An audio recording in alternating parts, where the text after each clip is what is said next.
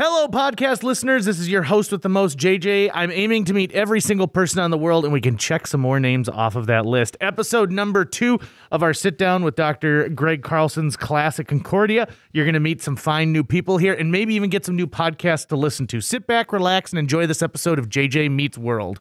And by the way, if you'd like to help support our podcast, visit jjmeetsworld.com where you can donate to our Patreon, pick up some killer swag at our merch shop, or click the link to Apple Podcast and give us a 5-star review. 1, 2, 3, 4.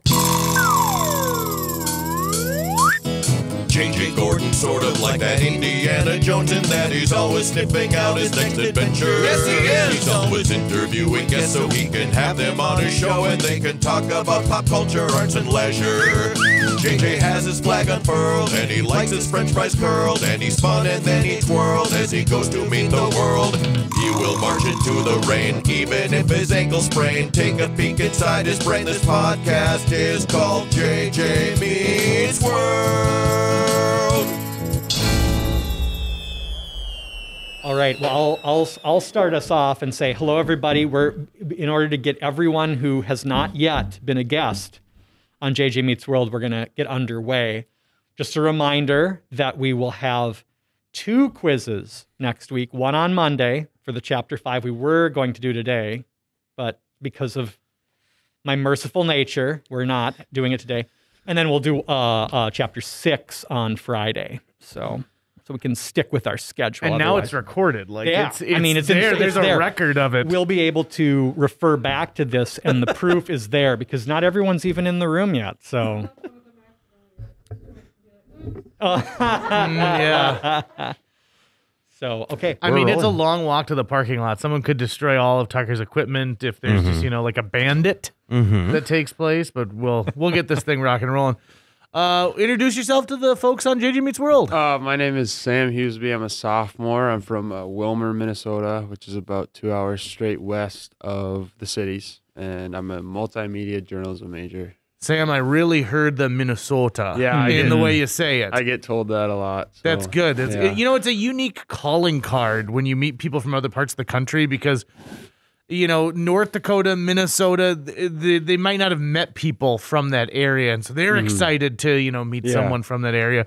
What's your favorite vacation spot that you've ever been to? Oh, gosh. I actually went to the Sacramento area over Christmas break. Yeah. That was a good time. It was really nice, because it was 30 below in Willmar. So it was nice to get to the 60, 70 degrees. But yeah, it was a good time. It was really cool. My girlfriend's from there. So we went there for 2 weeks. But that was a good time for sure, yeah. California is one of those states where I don't think people really truly realize how big California is and how many different climates. We all think, oh, it's all the beach, right? We all go there and it's all just one big beach, the whole state.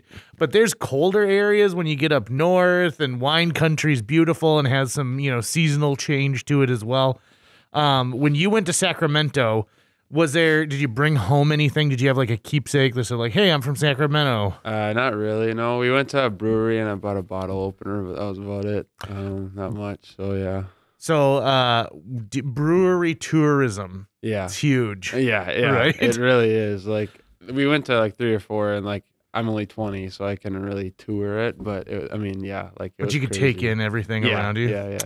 If you ever get the chance, if you get out to Wilmington, Delaware, there's the brewery for Dogfish Head, which a head as the body of water. It's like a bay. Yeah. So I didn't know that at the time. And I'm like, that's a gross name for a beer. Yeah. But the guy who founded Dogfish Head has a really unique story because he was going to college and his senior year, he started brewing beer in a house he shared with 8 other people. And so he graduates, and his parents are like, what are you going to do? You graduate, you got an English degree. Are you going to go teach? Do you want to write? And he goes, actually, I really liked brewing beer. And so they were going to give him a car.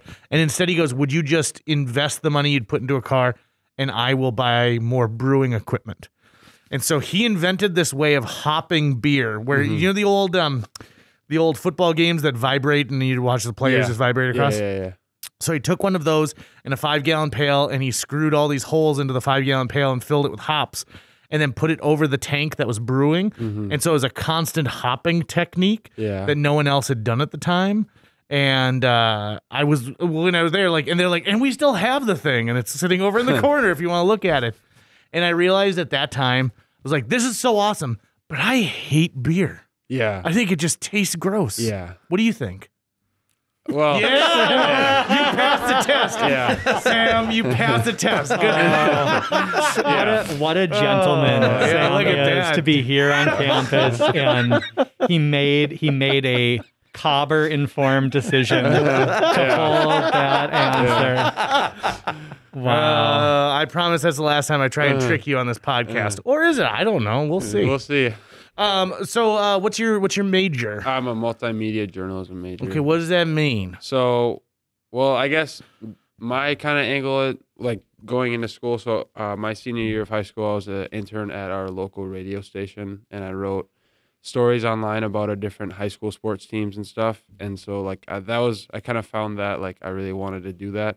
So when I like applied here, I was like, sports journalism was kind of where I wanted to go, but the closest thing to that was just multimedia journalism. So it's just, as far as I can tell, it's just journalism. Like, I haven't taken any super major specific classes yet. So, but So yeah. did you play any sports? Yeah, I played baseball, football, and then basketball, and then So the holy trinity of sports. Yeah, and then I played baseball at Concordia. Yeah. No But no pickleball?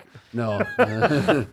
Also, I'm kind of surprised hockey's not in there. I mean, Oh, isn't that yeah. a Minnesota must?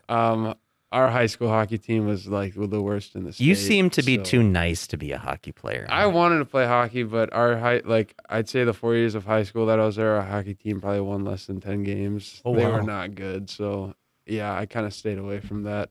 But Do yeah, you hockey's enjoy the- watching hockey? Yeah, like the Wild this year, You too, were write very about it. good, Yeah, as and- part of your. Yeah, it's a lot of fun future. to watch for sure. But Do you envision yourself as a broadcaster? Do you want to I do think that'd play be by play cool. or color? I think or? I'd rather be more of like a writer than a broadcaster. But if the opportunity arose, I wouldn't say no for sure. So You know, the writing for sports these days is one of the more intriguing parts of journalism because it's all time based, right? Yeah. So you're writing a story at the half point of a game, whether it's a halftime or and you try and get that story out, and then you immediately have to get something out right after the game. Yeah. You got to get those highlights, you got to get those pieces. yeah. And so a lot of my friends who are in sports broadcasting, they're like, yeah, the game might end at 9:30, but you're working until 11 because you want to get that up there. You want to get a photo with it too. Yeah, So- that was definitely the hardest because like my senior year, I was also a manager for the basketball team because I quit before that, and like trying to take pictures while being a manager on the bench at the same time was also a challenge. But it was a lot of fun for sure. It was a good opportunity. So yeah. If they had to assign you to one sport, what sport you're gonna work at? Baseball for sure. Baseball, yeah, huh? For sure. So that mean you're a America's Twins fan? pastime. Yeah, I love it. unfortunately. Okay, so Yeah. what all-time greatest Twins player? Oh gosh, all-time greatest or my favorite? Or Oh, yeah, right. let's that's do both. Okay, Yeah. I mean, all-time favorite is definitely just Joe Mauer. I mean, Yeah. hometown boy, like can't go wrong with that. Greatest, I mean, Harmon Killebrew's up there. Rod Carew, Tony Oliva. The. Have you ever kinda- tried that Killebrew root beer? Yeah, I have. Yeah. I don't care for it. You I'm like not it? a big root beer guy. I mean, I tried it because I felt like I kind of had to. You had but to? like, I'm not a big root beer guy, so it wasn't my favorite. I've been working on a series of radio plays, and they're set in a fictional town in North Dakota named after Max Kepler. Oh yeah, Kepler. He's I Right? like him. For my era, you could not get more famous than Kirby Puckett. Yeah, You my know, and cousin of course, is actually named Kirby. what After- Kirby Puckett? Yeah. So Well, that's kind of neat, huh? yeah. But yeah, he's definitely up there too. Like probably one of the best sports moments in Minnesota history is from him. So Yeah, and You also I can't think go one of the wrong. greatest collectibles too, like the home run hankies that Yeah, they started putting yeah, out. Like for those sure. were awesome. mhm. I still have one that's framed, and I know nothing about sports. yeah, So my like Target Field experience begins and ends with a hot dog. So and the same thing for the Metrodome back in the day. My most favorite time would be when you leave and the air pushes you out of the Metrodome. But I think Minnesota's got an interesting history when it comes to sports and sports Yeah. figures. I think that there are people who put a poster up and it stays up until they tear down that house. yeah, yeah. And I mean, Minnesota sports is definitely a struggle. Like we haven't really won anything since 1991, so it's kind of hard. Yeah, but we're really good at getting your hopes up, aren't yeah, we? Unfortunately, but yeah, I mean, it's a good time. Like, I'm never going to switch or anything, so I'm kind of stuck. But hopefully something happens soon. So, Well, there you go. Why not? Yeah, like this is the year, right? We Yeah. always go into every season in this region saying, well, this is the year. Yeah, This is going to be the one. and then never is. But hopefully 1 year. We'll see. So let's say that they were like, okay, so you're going to be in sports, but you got to cover the Cardinals. Like the Arizona Cardinals? Yeah. I mean, I'd be fine with it. I guess. Really? Oh, man, that's too bad. I don't know. Yeah, like, I guess.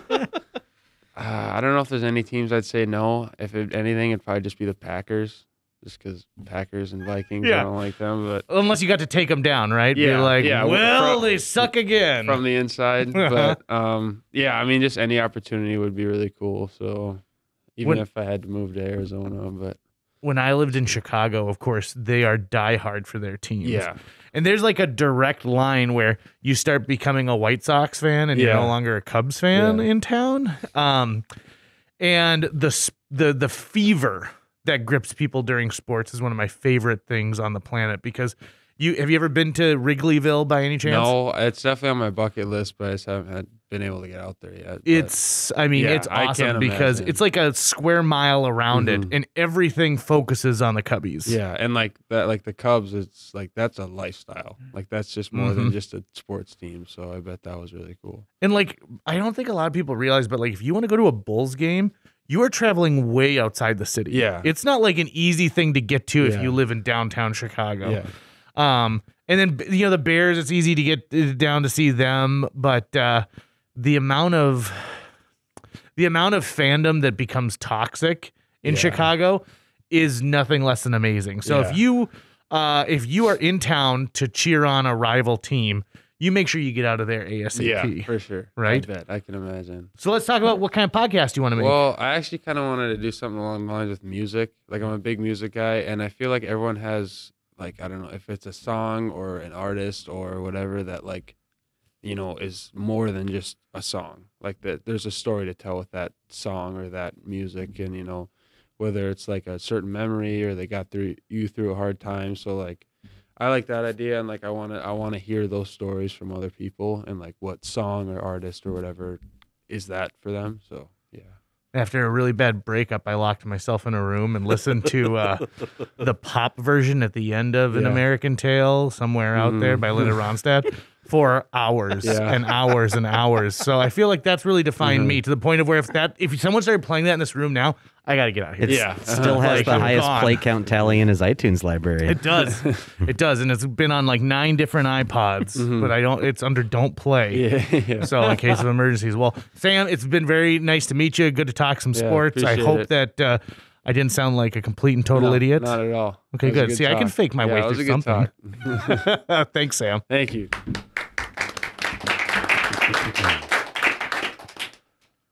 All right. Well, Andy's coming up next here. We're waiting for him to come into position. Sam talking about, I didn't expect him to say music because the whole time I'm thinking his podcast was going to be sports related.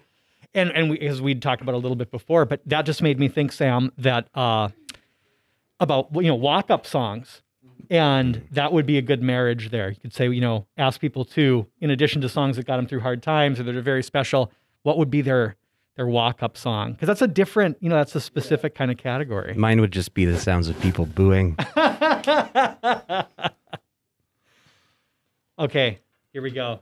Welcome to JJ Meets World. Let's introduce you to the listening audience. Thank you. So my name is Andy. I come from Mombasa, Kenya. I'm a multimedia journalism and communication studies major. I'm now a sophomore. Okay, so let me start off with this, Andy. Why Concordia College? Honestly, that question is always hard for me to answer because I had like 8 more options to choose from. But I think it's because one of the admission officers that I was working with, which our high school hired, came to Concordia. And he graduated, I think, in 1990s, thereabout. And it's from him that I learned how this school was a good choice for me. And again, the whole support that the admission team from Concordia was giving us pretty much gave me told me this was a very good option for me to come to. And so far, do you like it?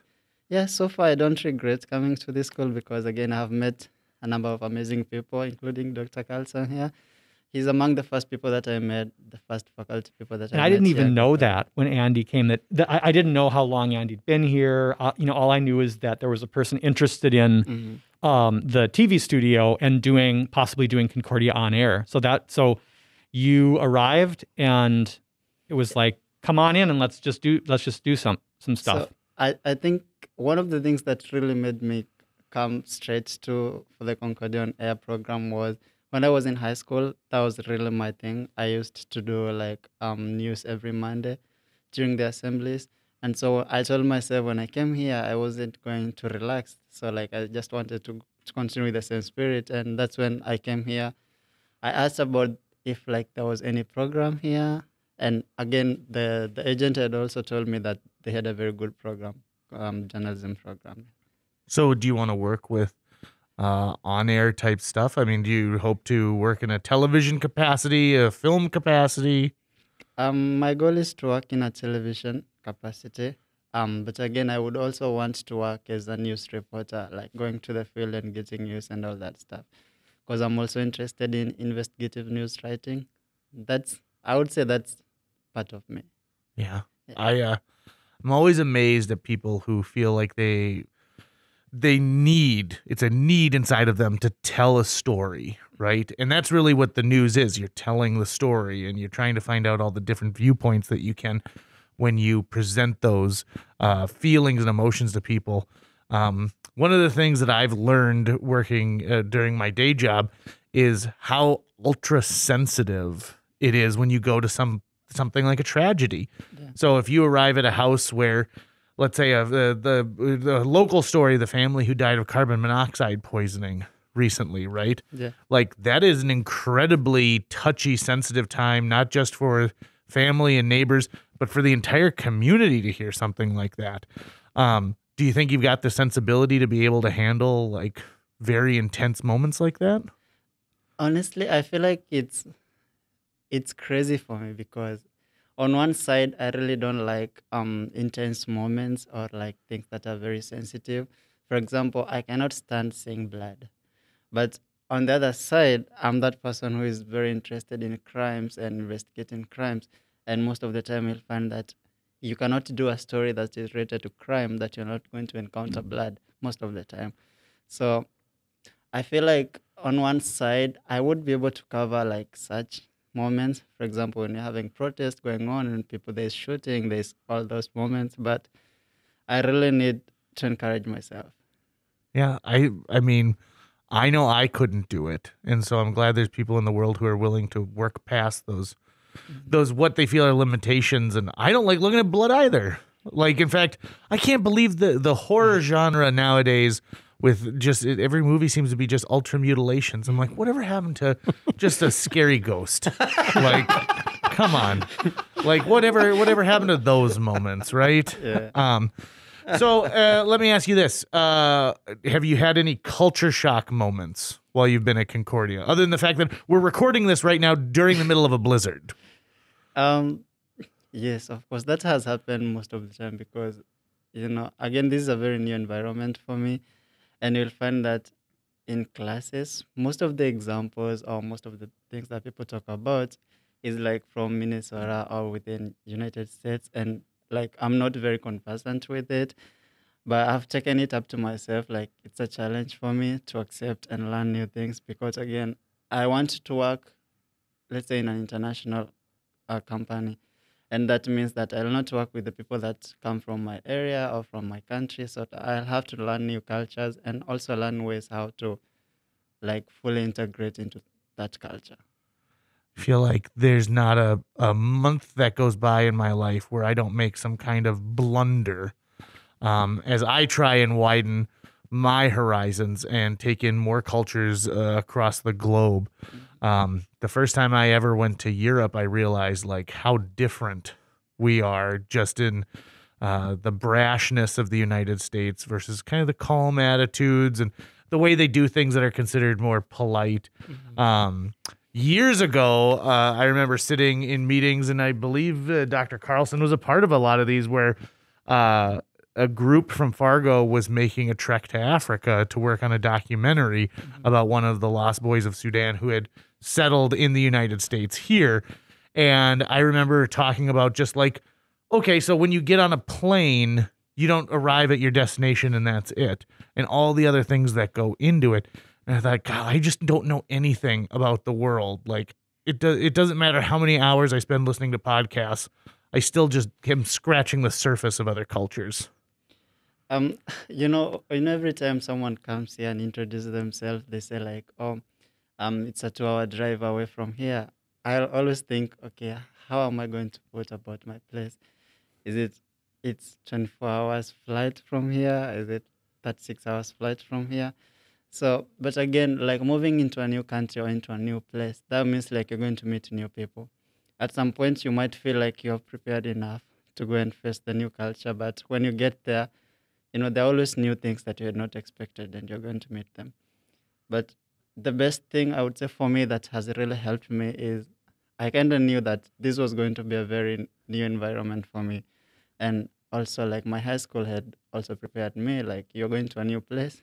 So this is going to happen to you and you have to be ready for it. Sometimes you'll feel low, sometimes you'll feel like you got it, but all the times you have to remain strong. Is there something that you've experienced while you've been in the United States that is the story that you can't wait to tell other people? Whether it's good or bad. I don't know. Like everything for me is a story, and the best part of it is I have met great people here, and I have met people who are very supportive. Like most of my friends and most of the people that I am in class with, they're very supportive. And that's one thing that I live to remember about the new place that I came here. That's good. Okay, so let's talk. What do you want to do for a podcast? So apart from being interested in investigative news writing, I'm also kind of align myself with politics and things like that. And so like currently in Kenya, we are about to go for an election. And that will be in August. And I had talked to my friends. We normally have like a group chat and we kind of try to analyze politics. And so I was thinking of interviewing some of them about what they think, because we have been, I would say, analyzing politics since 2017 or 2018. So we kind of know the development that has been there, the shifting and everything. So that's one thing that I was thinking we could do.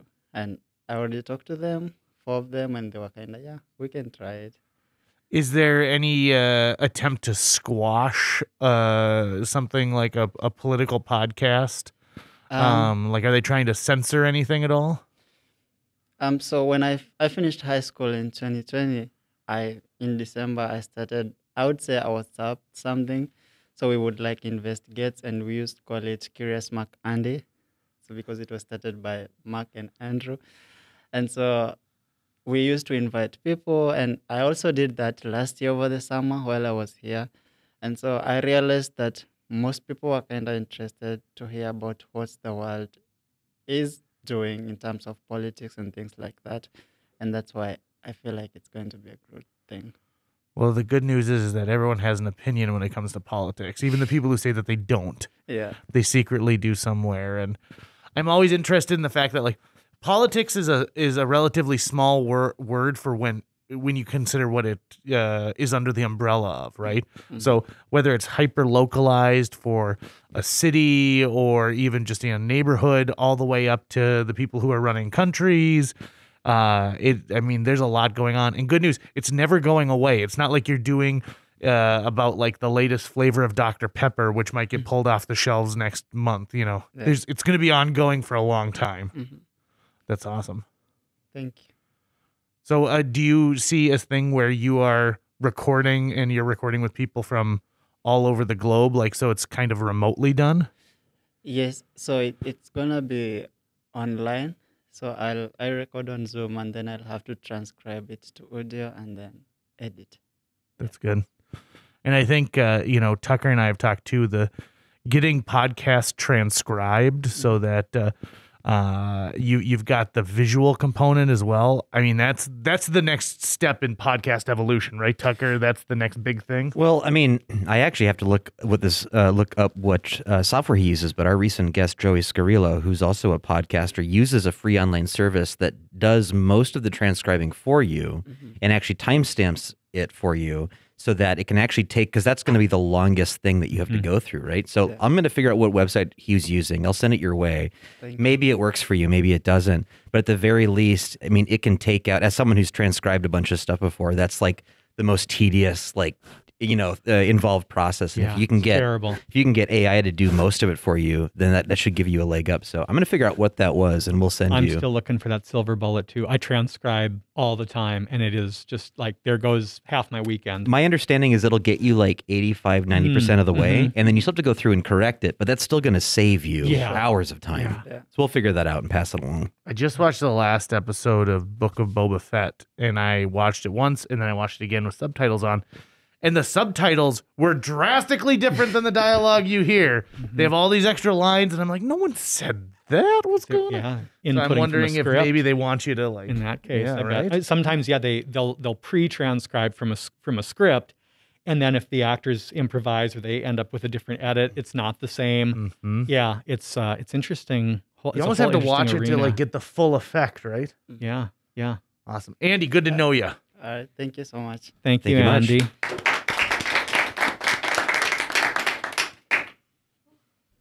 All right, who's up? All right, Noah. Come on over. Let me just reset here. Well, Noah's getting into microphone position. Yeah, you can go ahead and manipulate that to whatever is comfy for you. Whatever's most comfortable. I don't know if I was supposed. It was messing with Nope, you're something good. up. So, And you're okay. coming in loud and clear, so you're good. All right, awesome.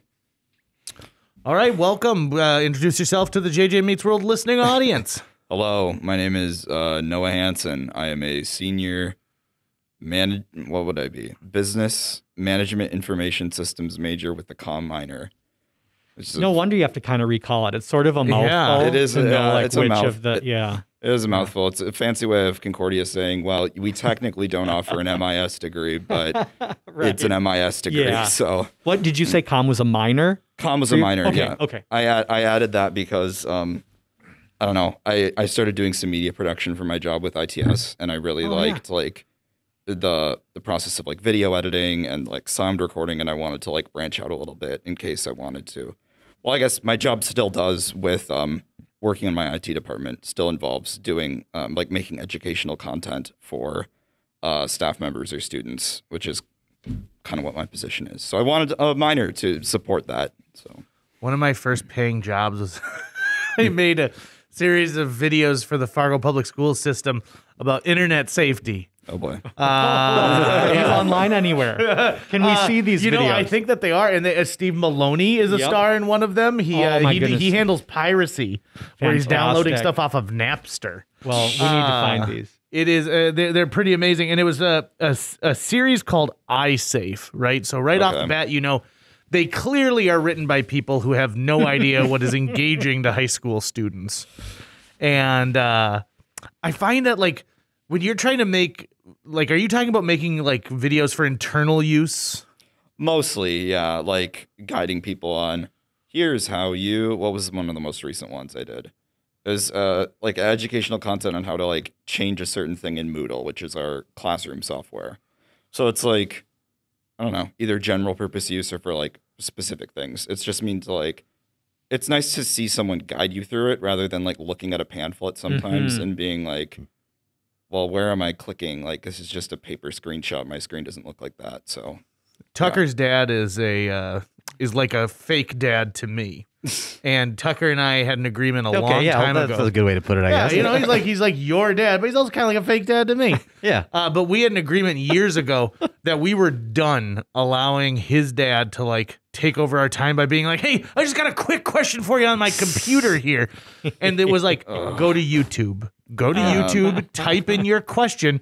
I guarantee you, someone has made a video to answer that question." yeah, that's my family in a nutshell. It's really Yeah, when I go, you get it's to when be, I go home. Oh, Noah, you get to thank be the God guy. you're home. Here's all these tech support issues I have. I'll have to look it up, but there's a website, I believe, called letmegooglethatforyou.com, where what it is if someone asks you a question, then you go to this site and you type it into Google, and it sends them a video of you typing it into Google and the search results so of it. Good. I've done that a few times to my dad, but then he doesn't know how to open that video. when I was back in high school, I remember spending 20 minutes trying to get him to understand that his Yahoo email was accessible via the internet, and he had to open Internet Explorer. And he'd go, "Well, no, that's Internet Explorer. I want my Yahoo." And I'd be like, "I know, we're going, we're going there." He's like, "I want my Yahoo.com." I was like, "That's where we're going, Dad." And so I feel your pain, man. Yeah, that was literally me 2 days ago. I spent 45 minutes trying to explain that. Here's a little glimpse into your future too. When you finally lay down the hammer with them and go, "You guys need to stop doing this." Here's what they're going to do. They're going to invite you out to dinner. And then as you come into the restaurant, you're going to see a laptop open on the table. And one of them, their brow is going to be furrowed and they're going to be typing through it. And, oh, they're buying me dinner and they're bringing their laptop. So I'll fix it for them that way. It'll shift over to a guilt-based kind of, I'm gonna give you some compensation. Yeah, I want you to see these photos of this waterfall in South Dakota I took photos of. I'm like, no. Well, I guess I have something to look forward to. Then, so. What was I missed the name of it? What was the name of the software you're using in class? The classroom management software is called Moodle. Oh, I thought you were saying editing software. I was curious what that for was. editing software, I mean, I've been working in Premiere. But before that, I didn't even have access to Premiere, so I taught myself how to edit in a free software, open source called Shotcut, which worked really well. And like, I kind of wanted to go back to it when I started learning Premiere because I had gotten so used to using it. But I mean, yeah, I know. I just kind of like used what I had at the time to teach myself. That's how you do it, though. I mean, it really is, they can do basically the same thing. And it's really the skill of the user who's really going to decide what comes out the other end of that. When I was in Chicago, I was going to Columbia, and it was right at the era where they were like, "Hey, listen, we know that digital is the future, but we think that the practical training of this includes you working with film celluloid as well." And I remember there was like a revolution of kids out there being like, "Why are you training us in a method that we will literally never be asked to do in the real world?" That being said, there's a difference when you have to like actually cut and snip something versus like being able to do it and be like, "Oh, I don't like that, edit, undo." That I think modern filmmakers need to learn a little bit more about that, right? To be, more judicious with some of the things that they cut. And certainly I wouldn't want to go back. I mean, do you want to go back, Greg, to cutting and relining and using tape? I mean, you're right that physical editing gives you a sense of, the length of a shot, for instance, by just, how far your arms might stretch out to do it. But I know our friend Ray Rea at MSUM still teaches some on-film courses where you have to, physically shoot celluloid and then physically cut it. But no, I mean, I think the documentary Side by Side, hosted by Keanu Reeves, has all these great, George Lucas is in it, David Lynch is in it, James Cameron's in it, all these filmmakers taking sides. And it's really interesting to see, you've got David Fincher on the one hand saying, "I would never touch, film again. You couldn't pay me." David Lynch saying, "I'm done. There's no way I would ever touch film again." And then you've got, Spielberg and Christopher Nolan saying, "Are you out of your mind? Film, you can't replicate the feel and look of film in any digital format." If you weren't allowed to make a traditional film a traditional project, let's say, if they're like, "Listen, you've got 24 hours, but you can't use what would be considered a camera as its number one purpose." So you, like a cell phone you could use because that is not its number one intended purpose. Do you have a device in mind that you'd want to use? That's a bizarre question, so take a moment. I don't know. I feel like that would be something that would be really interesting to do, is actually to try to produce content entirely on a cell phone. I think that's something that I've always been really interested about, because I've realized I could literally go through basically with the way that everything is like digital submission nowadays, and like everything can connect to each other, I was like, it'd be weird to see like how much of like my job I could just do on a cell phone. Yeah. Like, and I don't know. I think that's what I would do. I would be like, can I do this all in like a digital editing suite on a cell phone and like And challenge submit it myself. straight from the cell phone too. And submit it and make it something that would be acceptable to be used by other people. So Yeah, in the 2-minute film festival, I remember years ago, one of the films was like completely done on like a Nokia 6 in the credits. You remember? It was like was it a stop animation of the boat? I don't remember the content, but we've had a few like that that are shot on really. I mean, there was a movement after digital took the world by storm for some artists to run in the opposite direction. And so I remember Michael Almereyda used a Fisher-Price camera. There was a camera that was popularly called Pixel Vision. It was so low res. I mean, it was lower than SD, but it gave this like interesting feel, this sort of like electronic sheen to everything. And I'm fascinated by that. Are people who wanted to go lo-fi instead of the fanciest version. Even the filmmakers who decide like, listen, I'm gonna get rid of modern filming techniques. I'm gonna go after. I think of the saddest music in the world as being a movie that was produced in the 20th century. Right? It was after 2000, right? Yeah. Yes. That used these old like German expressionist techniques, and still to this day, if I ever bump into anyone who was a part of that production, I will tell them like, listen, I can't remember a time when I've sat in a theater and something has changed the way I thought about this, because I went in thinking like, great, black and white, old techniques, come on. And I just blown away by it. Not only is the story fantastic, but it's just utterly and completely like watching something from another world. Truth. It was good stuff.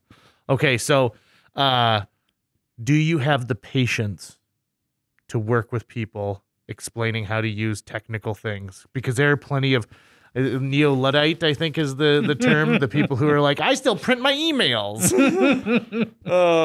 I mean, I kind of I've had to be. I mean, like, I was on a 45-minute phone call with someone who is trying to just set up email on their phone, and I couldn't like talk. I couldn't see what they were doing because they weren't using a computer, so I had to talk them through it. And I don't know. I've always been told that I'm a relatively patient individual, and I guess it shows up well with the technology. It's just that it's a very fulfilling process, I guess, to not know exactly what you're going to be dealing with on a daily basis, but knowing that you're going to like help people be more successful in whatever they're doing in this like really ever-changing world of technology. So before we sign off, you should give us your pitch, a short pitch on the podcast thought. My podcast. I've been putting a lot of thought into this, and I really don't know exactly how to describe it, but like I want to do a podcast exploring why people enjoy things. So coming to college, I really like learned a lot about like enjoying things that I never thought I would enjoy. One of my close friends, Grant Eggers, was really into weird niche music, and listening to him talk about it really inspired me to start looking at it. And my friend Nick Lyle was into like films. He was the one who introduced me to Don Hertzfeldt. I watched It's Such a Beautiful Day, and that changed my entire view on animation. Yeah. And that's where I like really got into animated film. So I want to try to explore topics that people enjoy that I might not enjoy, and then try to figure out if I can apply the things that they enjoy in order for me to better understand the concept and look into it more. So one of my favorite films of all time is a movie called Captain Ron, starring Kurt Russell and Martin Short from the early 90s. It's a masterpiece. And by all accounts, it's a bad movie, but I love it. And I can't tell you why I love it, but Tucker uses it as a weapon against me sometimes. So when you get this podcast, I did it once so many times. He ends arguments with like, well, you like Captain Ron. Yeah. And it just shuts me down, right? Yeah. If I just want to dismiss JJ's opinion outright. Everyone's got that, yeah. So, okay, well, thank you very much. I want to be on your podcast talking about Captain Ron. Okay, sounds good. I'll get that.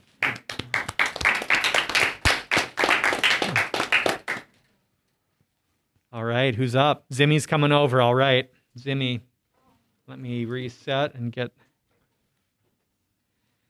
ready for the next. These are great. Good job, everybody. So far, so good. You're looking pretty sharp today, Zimy.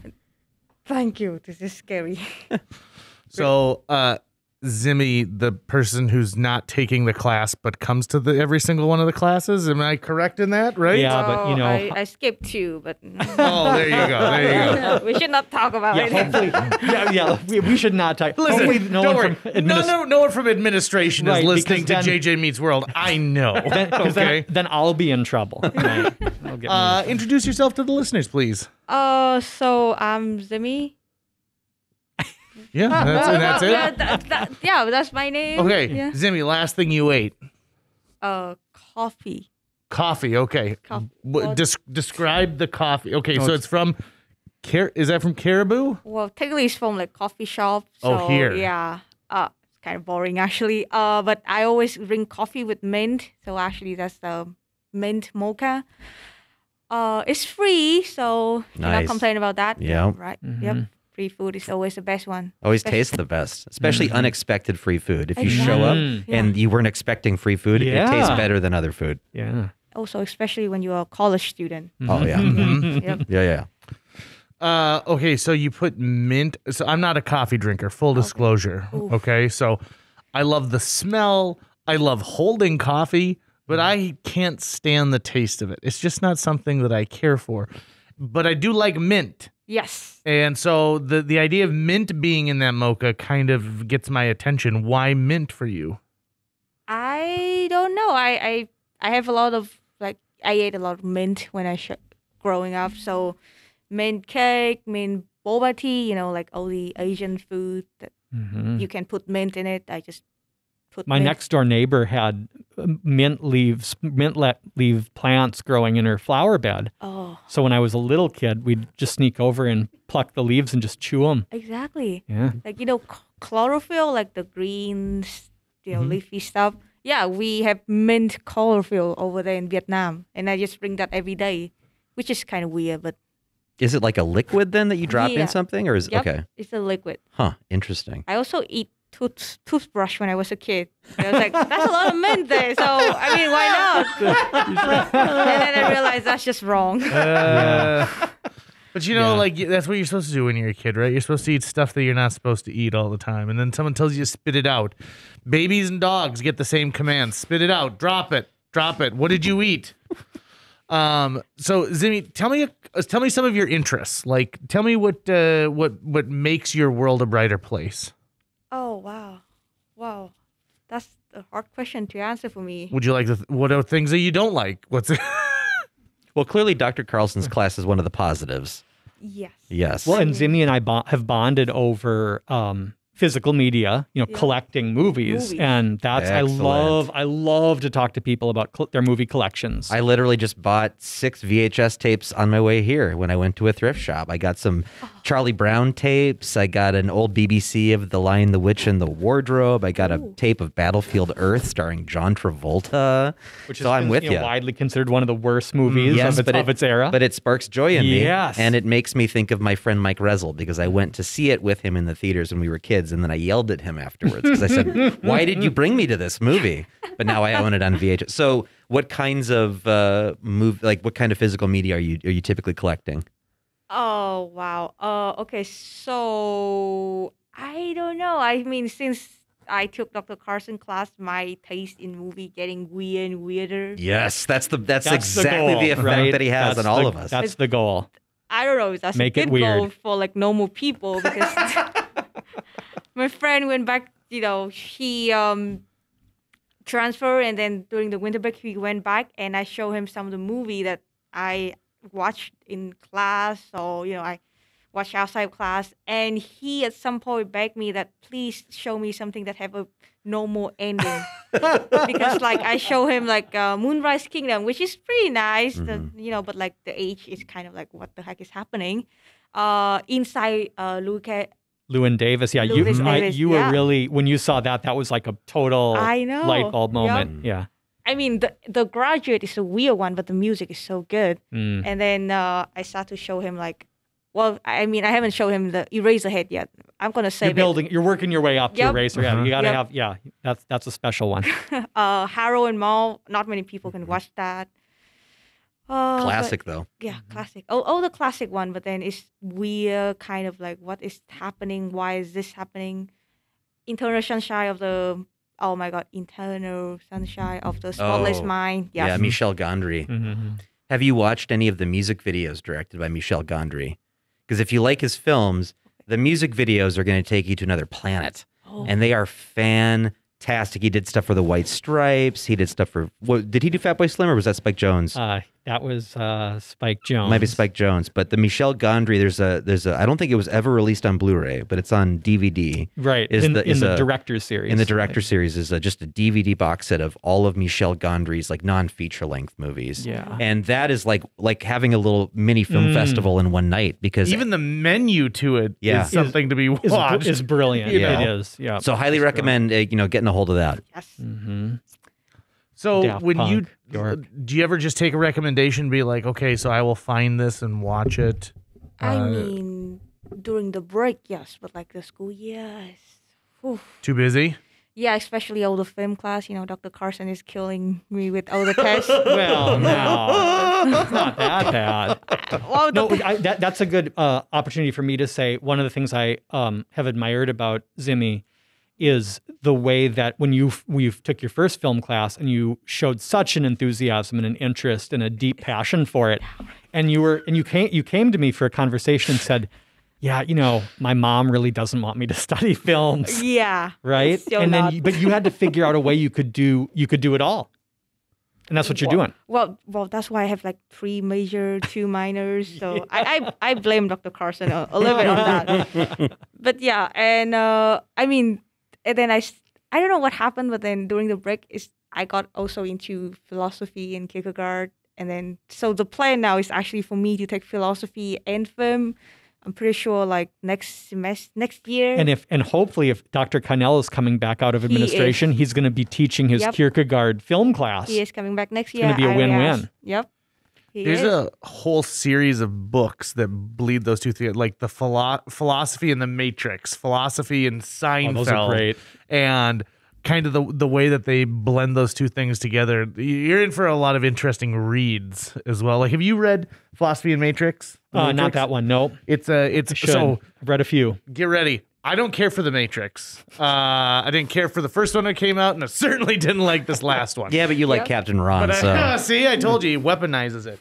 But I know that so when the first Matrix movie came out, it opened up this whole world of philosophical discussions amongst people in my age group, right? So now they wanted to dive into like, okay, so what would you choose? Do you want to be a part of the Matrix and be, and never know? Or do you want to live in this hyper violent reality where you no longer are plugged into the machine? And it certainly influenced a lot of really bad psych papers in my generation that I'm sure a lot of people had to read at one point. Okay, give a pitch for a movie that you love that more people should see. Oh God. Just Anything, one? yeah. Anything you loved. Or anything you've seen recently. Oh, this is hard. I don't know.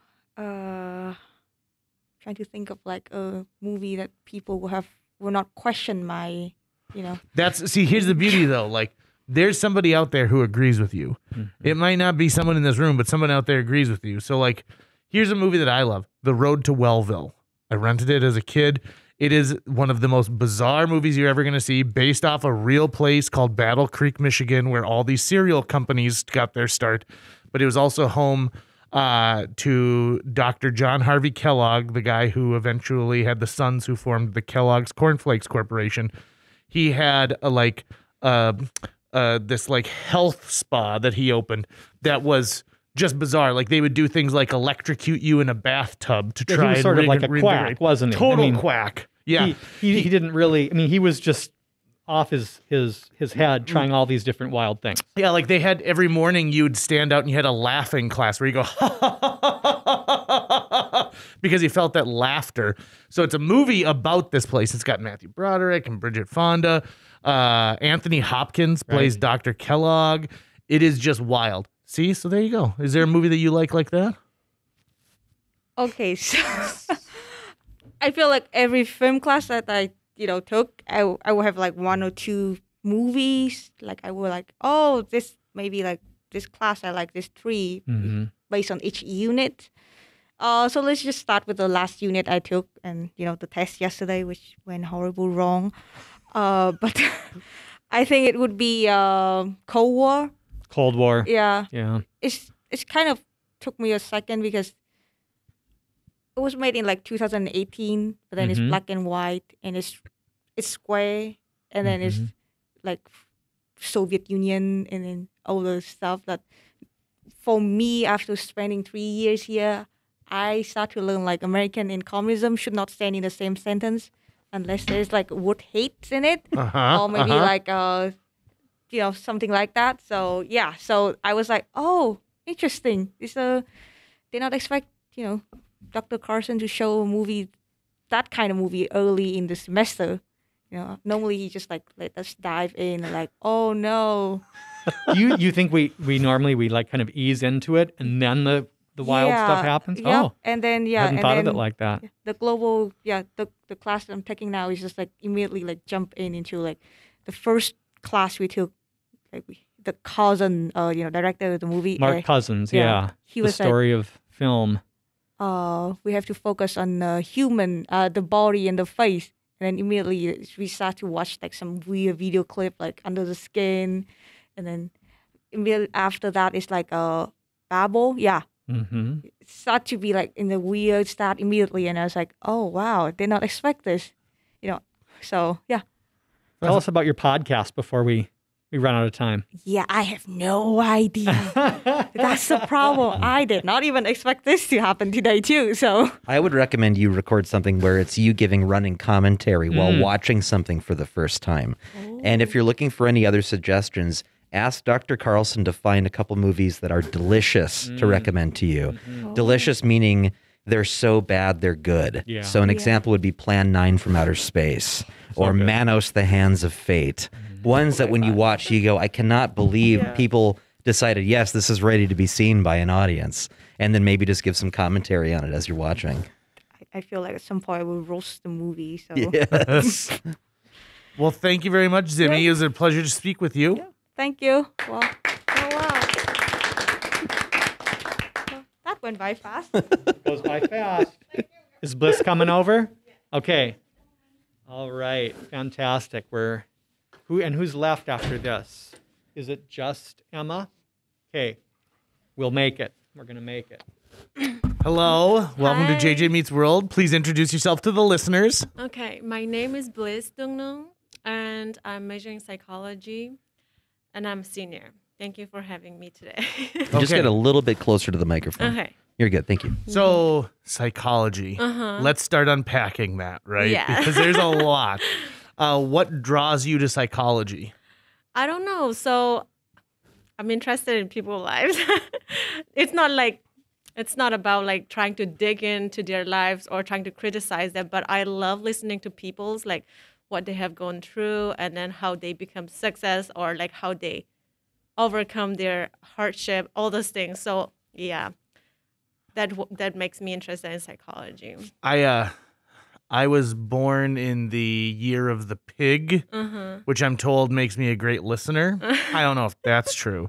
But I find that one of the things that interests me the most is how many roadblocks people put up for themselves. Exactly. Right? And so in psychology, I'm sure that must be one thing that you study is this never ending just like creation of things that stop people from being happy, from achieving their goals, from moving forward with relationships. Yeah, it's kind of like that, but I'm surprised because I thought it was only going to be like those things. But when I actually go into like studying psychology, a lot of things is related to like anatomy and biology is kind of similar. So it was like kind of putting me off because that's not what I'm expecting. I have to learn a lot of things about the brain and the cognition and stuff. So yeah, it was a surprise, but I still like it though. So tell me an interesting fact like that you learned about the brain and how that pertains to psychology. Yeah. So the brain, okay. I was not ready to answer this, but like so the brain. Okay. for example, like if a person have an accident, and they have like something like they have a concussion or they have brain damage, it can erase their recognition of the face. So which is one thing that is very interesting to me, and they will not be able to like memorize people's face. Like the face is just blank, and they will just remember through their voice. I don't know if you have heard about that one. So I'm surprised, like, because we learn all of those things, and we learn about the CT scan and then the brain scan, like EMR and all those things. And I was like so surprised because it's so related with doctors, and yeah, it's very interesting. I had a friend who had a very intense accident in Chicago and had extreme trauma to his brain, so much so that they had to cut out a chunk of his skull to relieve like some of the swelling.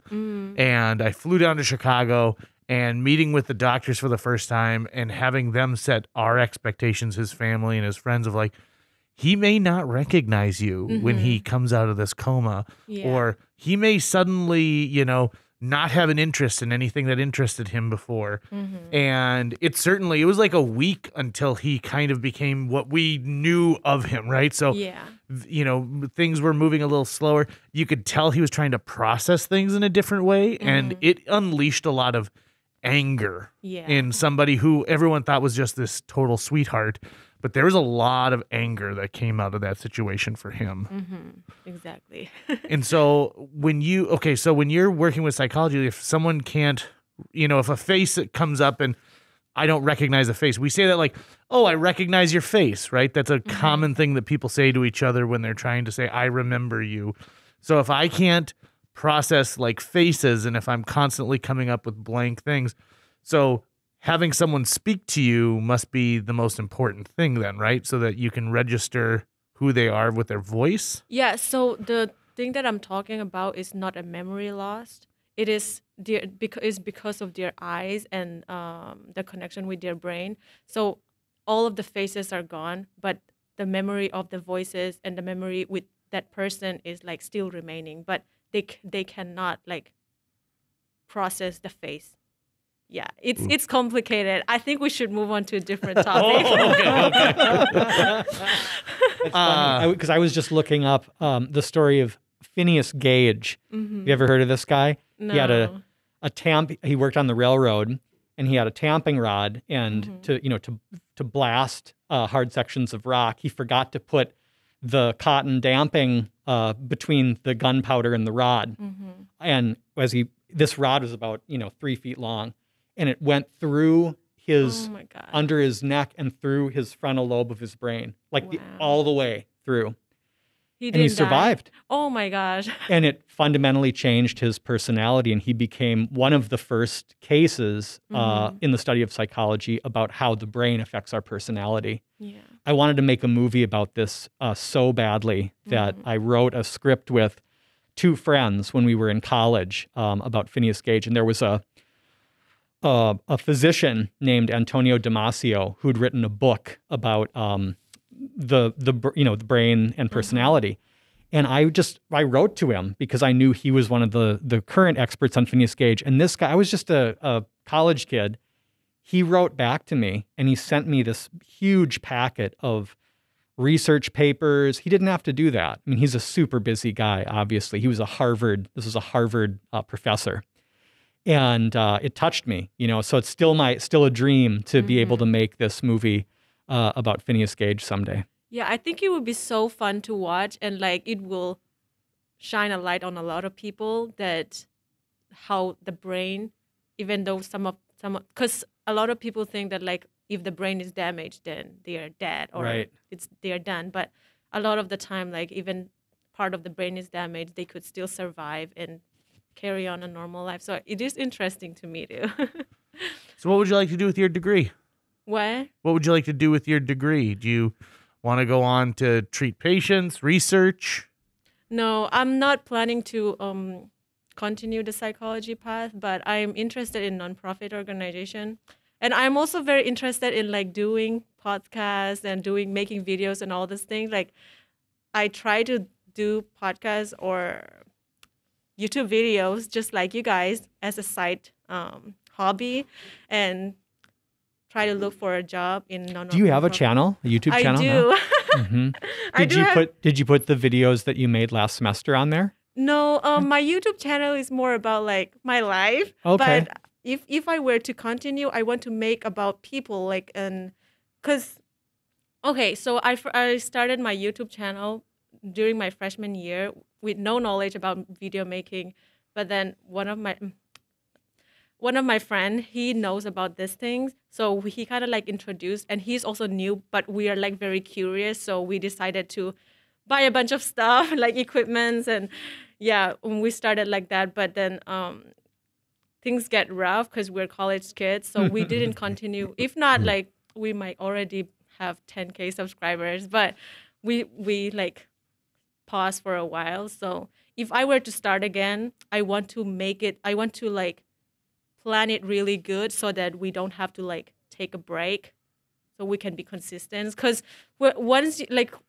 social media stuff, once you like pause, it's very hard to bounce back, and even when you bounce back, it's hard to gain like the audience that you already have. So that's what I learned. But yeah, I feel like if you're not consistent too, you open up opportunities for people to steal your idea and run with it, right? So constantly, do I see, oh, this is a great, YouTube series, and someone's like, they didn't start this. Like, they weren't the first people to think about dropping stuff onto a giant trampoline. It actually were these people, but they were only coming out with a video once every 3 months. It's, quantity rather than quality in some cases. So do you have an idea for a podcast that you want to launch that's part of this, or are you going to continue something you've already been working on? I want to make it a new thing. I want to start from fresh, and I want to make it more about like inviting guests and then talking about their life. That's what I want to do. But enough with my life story.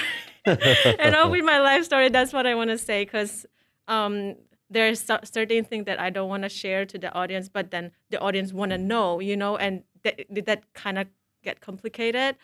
So yeah, I want to make it more about people rather than myself. Sure. Yeah. I think one thing that, just going forward, I think people, they look for you to show a little bit of vulnerability so that they'll open up and be vulnerable for you. And so you remember, you can always cut stuff out at the end. That's the beauty of a podcast, is the listener only gets to experience what you choose as it comes out. So, well, that's awesome. So, well, congratulations on what you've done so far. Do you want to pitch your YouTube channel if people want to find it and watch it? Maybe get you up to that 10K subscriber number?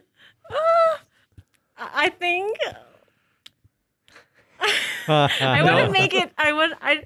Okay, so my YouTube channel, even though I was in it in all of the videos, at first I was like very interested and very into it, but then I look it back, I feel so cringe. No, that's we Tucker and I talk about this all the time, that anything you make or say or write or create, that's just who you were at that point in time. And there's no shame in that. I mean, there's, everyone should be afforded the opportunity for growth. And so I think,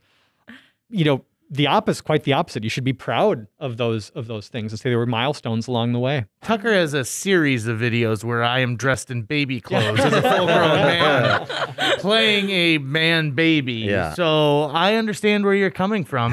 And when I ran for mayor of Fargo in 2006, we had to scrub the internet of that stuff. Well, thank you very much. I look forward to hearing one of the podcasts where you get to interview somebody. Thank you, Bliss. All right. Come on Here down. comes Emma. Okay. Right. Yeah. Right. Rhythmic. Okay. This is it, right? Everybody else has been interviewed, correct? Wow. How awesome is that? So Emma gets to be the final interview for this episode of JJ Meets World. So Let's get real, Emma. Go ahead and get even Okay. closer in that microphone. There you go. So, Emma, introduce yourself to the listeners, please, and thank you. Yeah, so my name is Emma McConville. I'm a sophomore, multimedia journalism major, and I'm from Brainerd, Minnesota. Brainerd, Minnesota. Brainerd, Minnesota. Been there many, many times. You have? Okay. I have, yeah. I like Brainerd. It's just fine, right? Were you excited to get out of Brainerd? A little bit. There's not really anything to do. And the only really cool thing that happened before I went on to graduate is that they were making like this entire like fine arts center. And I was like a band kid, obsessed with music. But I never got to perform in it because they were building it. And that was like past my time. But I'm really glad that it's built now and concerts are being held in there. And just seeing it's really cool. That's like the only cool thing about Brainerd. Though, I don't know. You've got the world's largest ice fishing tournament, right? The Brainerd JCs put that on every year. Yeah, but like I know nothing about that. Like fishing does not. It's Is something there, insane. is there It's a like Paul Bunyan? Is there a Paul Bunyan in Brainerd? There's a Paul Bunyan land. Yeah. So that's a good. That's cool. That's a very Minnesota kind of Is thing. it the one that's holding his hand down so you can get into it, or is it one where he's standing up? Because there's two rival Paul Bunyans in Minnesota, if I'm not mistaken. Oh gosh, this was so long ago when I went. I think he was like sitting down and like my parents would give the name to Right, the it's the person who's it's the speaking one. Paul Bunyan. Yes, I've heard a number of stories on public radio Yeah. about this whole phenomenon. There's a This American Life podcast that talks about someone who worked at the Macy's, the Christmas tree that knows your name, and so they do the same thing. Your parents sort of surreptitiously feed your name, and then you as a little kid are just blown away that this inanimate object knows who you are. Yeah, it creeped me out a little bit. I was like, how do you know my name? That's so weird. If you go to Universal Studios like in the next 2 weeks, because I guess they're taking this ride out, but there's an ET ride where you feed your name in at the beginning, and as you're leaving, you're on these bikes. Have you seen ET? No. Yeah. See, this is why they're tearing the ride out. That's a heartbreaker, I But gotta on tell the you. way out, the little ET alien goes like, "Bye, Emma," and you go, "What the?" That's I mean, awful. I'm sure when it came out, like when this ride opened in 1985, it was massive. It was massive. right? Yeah. Oh. I've been to Universal 2 times, and each time rode ET multiple times just because it's so special It's and so fun. nostalgic. Yeah, it's you, and you've never seen the movie. No.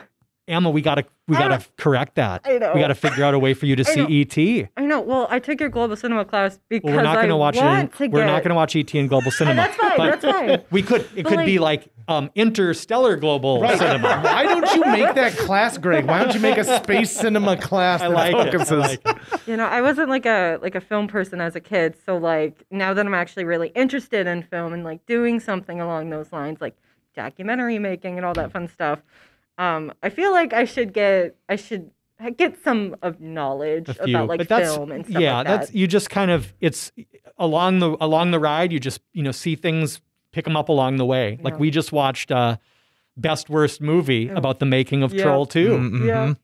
Well, and if you're into music too, there's a lot of absolutely killer music documentaries, Yeah. especially concert film documentaries. My favorite is absolutely The Last Waltz Okay. with the band directed by Martin Scorsese. Oh, so good. And so if you're into elite, amazing music, some of the best music you're going to hear from some of the greatest musicians of all time, and documentary filmmaking from one of the greatest filmmakers of all time, check out The Last Waltz. Okay. Good You recommendation. should see ET first because it's one of the top-grossing films of all time. Yeah, okay, I'll totally watch it. I mean, It's one of the most traumatizing films. It has ruined generation after generation after generation of people for trusting the government. It I'm sold a lot of telling you. Reese's Oh, Pieces, God. though. It did. And even that's an interesting story about how M&Ms are like, no, we don't want to be a part of this alien movie. Are you kidding me? Who was the exec at M&M's who made that call? Because Prob- it's not like Spielberg didn't have a reputation. He'd already directed Jaws. He'd already directed Raiders of the Lost Ark. And they're still like, M&M, no, we're too good for a Steven Spielberg movie. I heard a similar. So M&M, Reese's Pieces plays a big part. So that's what we're talking about. Okay. Pixar approached Mattel about having Barbie in the first Toy Story, and they're like, "Forget that. We don't want to be part of one of your chintzy animated movies." And then when Toy Story 2 came around, they're like, "We'd love for you to have Please, Barbie," and please they're have like, us. "That's great. We need $6 million to include that character in there." And so, I always think if you're asked by a film studio to include your product, why not? But then you end up with something where like the alien kills a bunch of kids and they're all there and they're traumatized because they were all enjoying O. Henry bars or something like that, right? Okay, so Brainerd, Minnesota, also famous because it's tied into the movie Fargo. Yeah. Have you seen Fargo? No. No? That's okay. I have a feeling, like, I worked at a video store for a long time. Yeah. And I had a manager who constantly hired people who had no business working in a movie store. They should have been working at the suntan parlor next door because none of these people had seen any movies. And so I remember someone coming in and being like, do you have The Godfather? And my coworker, Nicole, being like, you betcha. And she went and she grabbed The Dogfather, which was an animated film about a mafia dog. And I remember thinking, like, did you just not hear him? Like, no, this is the Godfather. And I'm like, well, it's The Dogfather, first of all. And she had no idea because she had never seen The Godfather, which makes me think she watched The Dogfather and didn't get it at all because it's clearly a parody of a different movie. Oh gosh. I know. Sounds awful. It sounds awful, right? It sounds so bad. Okay, so what do you want to do? What's the dream? So you finish college. What do you want to do? That's such a loaded question. It is. I want to do so many things with my life. Like, filming is one of them. I really, really want to start a podcast. Like, ever since middle school, and I discovered this one podcast about like serial killers and like diving deep into stuff. I also fell in love with like some documentaries. I'm not exactly the expert on it, but like That's why you're here, though. Yeah. You're soaking all this stuff up now. like the process of like filming it, editing it, interviewing people. I love all of it. So like I would love to be part of like making a documentary, maybe doing some going to festivals and like, I don't know. I want to do so many things. I also want to have like a side makeup gig for like bridal makeup. Oh, okay. Yeah. Like, I love makeup and I love the way it makes other people feel. I love being creative in that sense. And I don't know. I just want to do so many things. I could do so many things. 4 years ago, before I was married, I would have thought, yeah, makeup, great, if you're interested. And then the woman who was supposed to do my wife's makeup on our wedding day didn't show. Like, just didn't show. Whoa. And so we had to call a friend at the last minute, and she came and did an amazing job. But that almost ruined our wedding day for her. Yeah. And so that you hold so much power in the palm of your hands with that, that like, good for you. If that's something that you're passionate about, like, that's awesome. Go for it. Right. You're going to make people so happy. I know. Oh gosh, you have no idea. Like, I love making other people happy. As long as I keep myself happy, of course. What's the podcast idea? The podcast idea. I love sleeping. I also love the reason why. Me the too, reason me why. too. Yeah, right.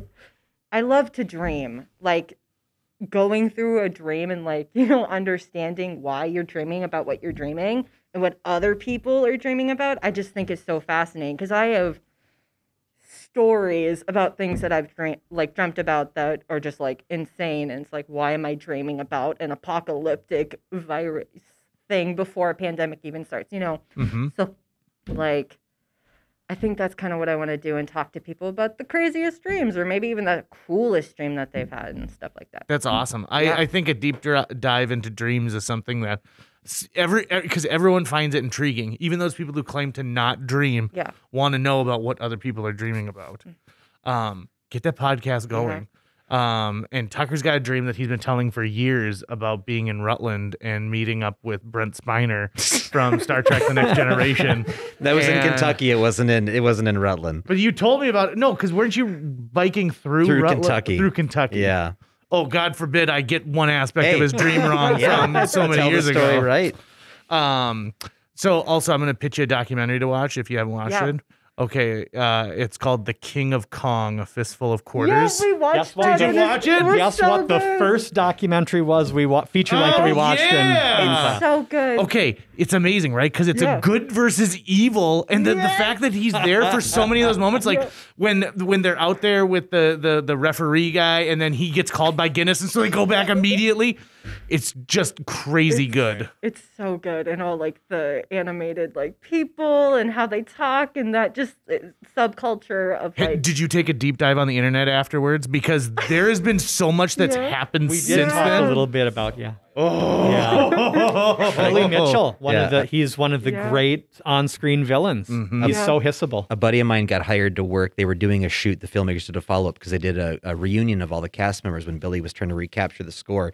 And what's the character? Captain Awesome or something? Yeah. He was like a TV personality. Right. My buddy said he showed up and he had made Billy a biggest douchebag in the Universe Award on a plaque, and he tried to present it to him, and they wouldn't let him come in. They wouldn't let him come into the recording. So little inside baseball on Billy Mitchell after the fact. I ordered a gallon of his hot sauce, and it's awful. It's the worst hot sauce you've ever had. So let me know about your dream podcast when it comes on, okay? I will totally do that. Thank you so much. Yeah, of Thank course. you.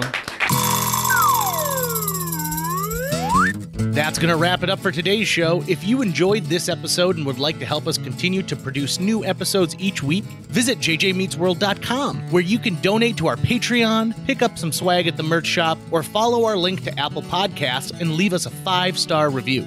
You can also follow us on social media. We're on Facebook, Instagram, Twitter, YouTube, all the sites the cool kids are using these days. JJ Meets World is produced every week by Tucker Lucas. You can find out more about Tucker's work by visiting moonbasemaria.com. If you want to get in touch with your host with the most, check out linebenders.com, where you can find direct contact info for JJ or booking information. I didn't make any notes this time either.